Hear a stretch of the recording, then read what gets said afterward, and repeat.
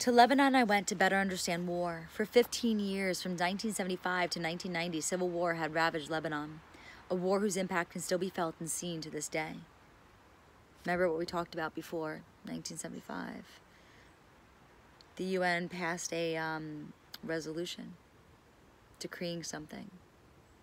And then in 1991, it was revoked.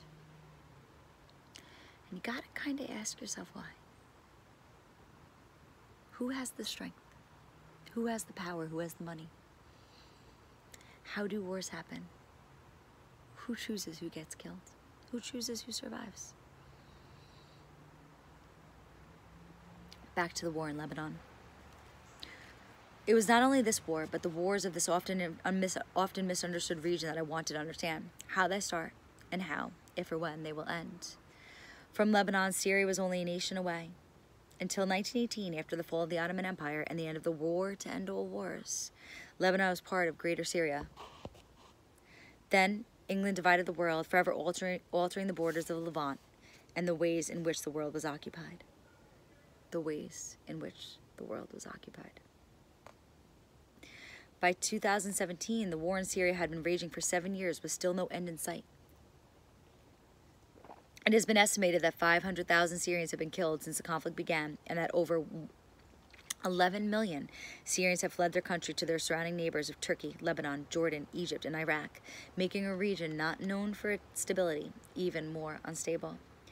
Until the war began in Syria, most of the refugees who had arrived in Lebanon had been from Palestine, expelled as they were from their homes and their land almost 70 years before, when the state of Israel was created and the land of Palestine was slowly destroyed. But now, almost a decade into the conflict that shows no signs of stopping, almost 1 million Syrians have flooded across the Lebanese border, crowding an already crowded country. But with war seething throughout their land, where else are they to go?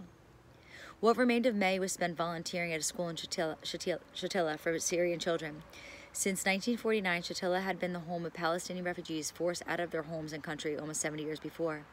It measures 1 square kilometer until war erupted in Syria. It housed almost 10,000 Palestinian refugees. Since the Syrian war began, that number has swelled to an estimated 22,000 refugees. So many people, too many people, for so small a space. Each morning, just before 9, Eleanor, a journalist from Belgium, and I walked down the highway to flag a van as it passed. After slamming the sliding door shut, we drove from one side of the city to the other, stopping just outside of the gates of Shatila.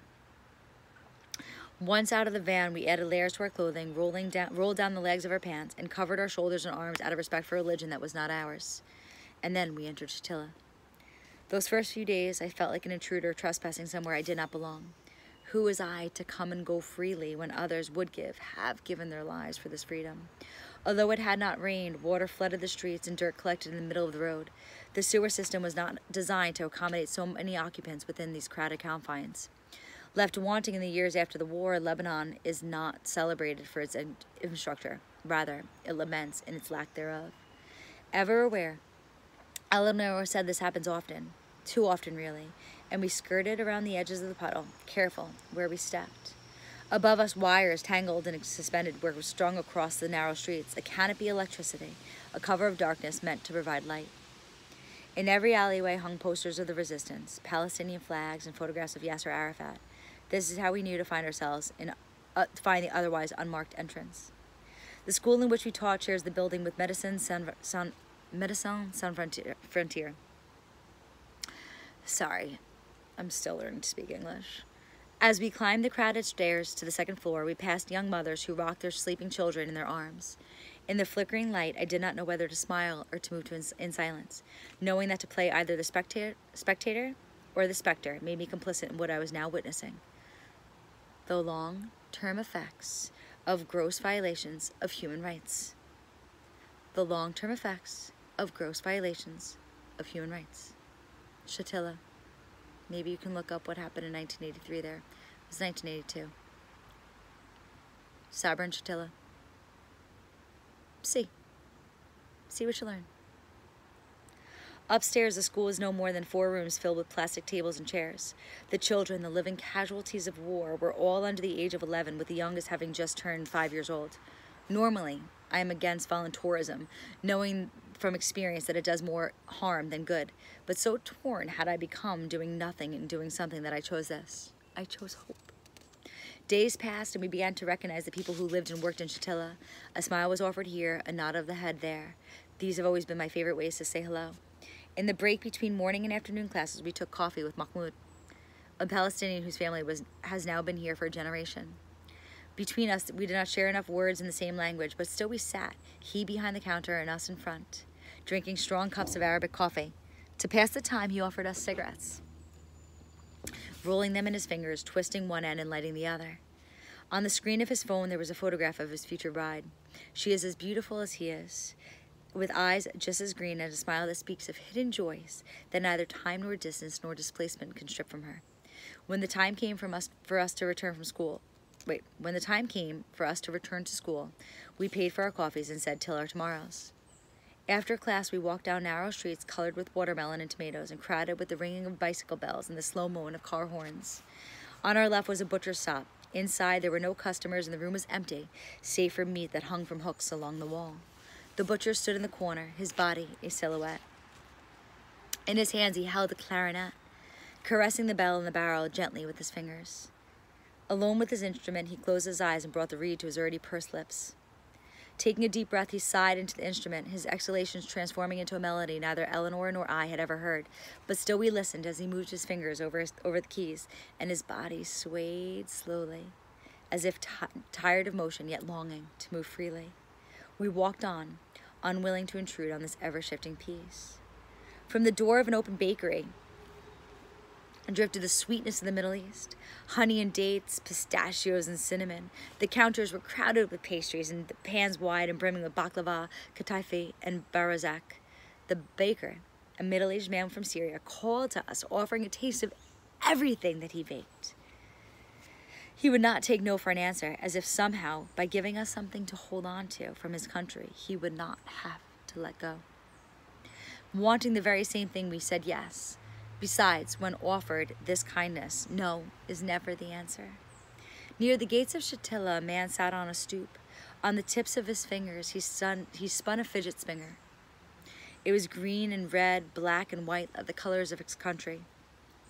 He has never known Palestine. He never let it slow, never let it stop, not even when his daughter, perhaps 3, maybe 4 years old, came and went from underneath his legs, laughing and dancing between the shadows and the sun.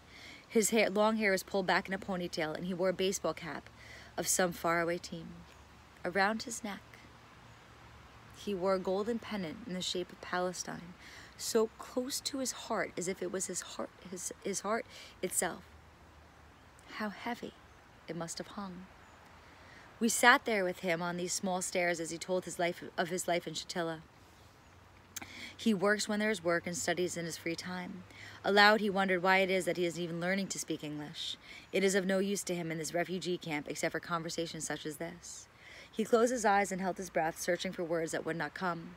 When he opened them again, he watched as his daughter ran down the street to play with her friends, telling us of a fear that she may never know what it is like to grow up in any other place but a refugee camp.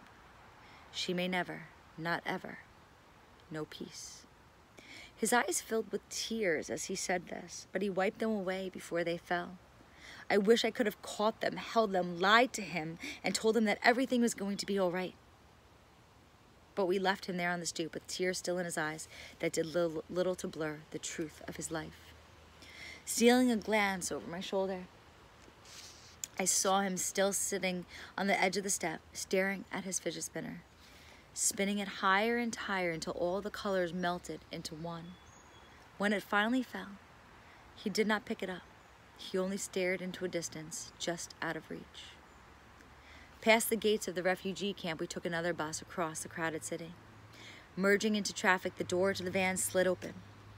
It had never really closed, and for what remained of the ride, I stared into the empty space, wondering what a difference there is between leaving and being left behind.